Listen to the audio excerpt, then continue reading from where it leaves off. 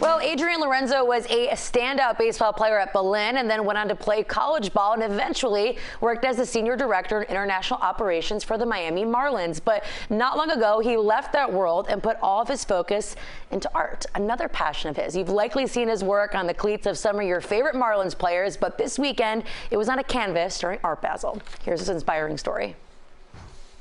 Connected to the game for a long time. It's certainly like a big part of my identity. But this thing has just been bubbling like pretty heavily for a while now.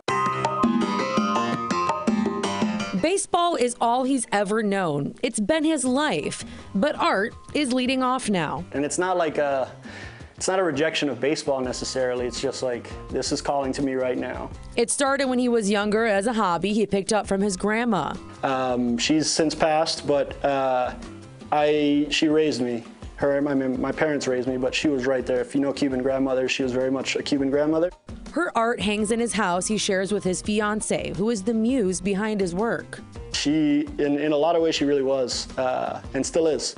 She's still like, I paint a lot of this, but I'll know by her reaction to the direction that where something is going if I should kind of steer one way or steer another. Try to keep him organized, but he's like a little art tornado, just spinning around, doing all kinds of projects at all times. While art is his passion and clearly what he's great at, it didn't mean that leaving the world he's known for the past 30-some years was easy. Tough to walk away from something I spent so much time doing, for sure. It was like a slow, painful pull of the Band-Aid for a long time. But he's stayed in the world. He puts his art on cleats on some of the top players, including Jazz Chisholm and Jesus Luzardo. I can step away for now, like feeling like I gave a lot to it, and I'm comfortable with where it's at. And I left on good terms, and I wish everybody there really good.